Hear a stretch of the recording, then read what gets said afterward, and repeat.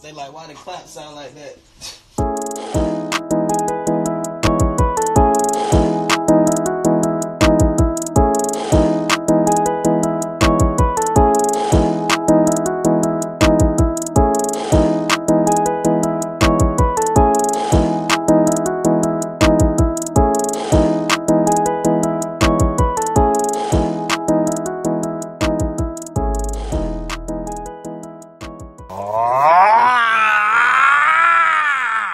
Yes! All right, so my 2019 Camaro manual transmission, there was an issue with it where there would be an alert that popped up that said reduced clutch use, reduced power. And when this code popped up, it cut half the power in the car. It would cause the car to shake, and then it would say that my clutch was slipping. So I figured out that it was not my clutch that was slipping.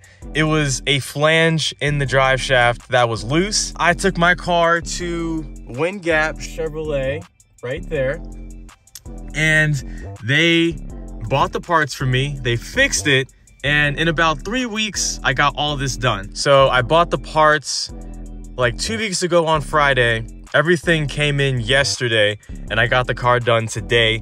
It took 3 hours. The kit, it's called a flange kit. You get a new flange, you get a new nut, and you get a new seal. That kit cost $180. I just paid $741 for 3 hours of labor. It was like 3 to 3.5 hours of labor. So if you have this issue with your car, then you're going to pay about like $180 plus 740. Yeah, about $920. So $920 to fix your manual trans if it does happen to go out. This issue is most likely not going to happen to a stock car. The issues that I've seen on YouTube videos is that this happens to cars that are tuned, that are pushing more torque than a stock car would. Because this car is tuned, it makes about 370 wheel torque. The stock components are not compatible with the power the car is pushing anymore. So it caused some stock parts to fail. Just be mindful of that when you're modifying your Camaro, either a 6th gen or even a 5th gen, that stock components are going to fail and you will have to replace them eventually. That's what happened to me, and now I finally get to enjoy my car. So this is gonna be the first drive since I got this whole flange thing fixed. So the issue was in 5th and 6th gear, that alert would come on. So I'm gonna drive the car right now, and hopefully it doesn't come on. Finally be able to drive like regularly. It's such a small thing, but it makes me so happy that I can finally fucking drive this car now. So, all right.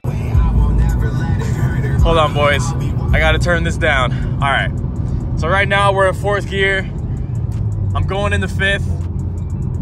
Okay, I'm going 65.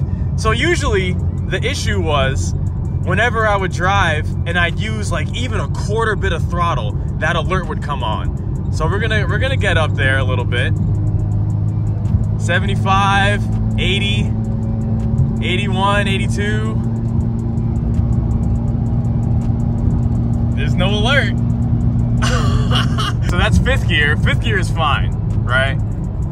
So now let me just pop it in the 6th. God, like this, it feels like, honestly, the car feels smoother now. Like, it feels so good. It feels like a new car, bro. Oh my God. Like, even like before I got this fixed, even when I was going 70, the car would just shake and it would feel so uncomfortable to drive. But, oh man, this feels great.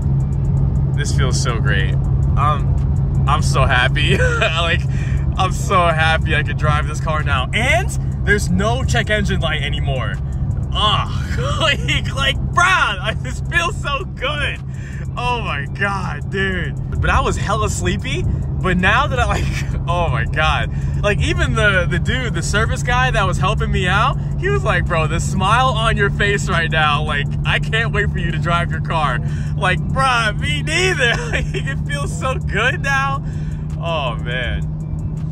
Oh man, I'm so happy, bro. Yo, since when do Mustangs have Euro tails from the factory? That's freaking dope. I just passed by this truck with all these Mustangs on it, and they're all GTs. That's crazy. Yeah, see you later.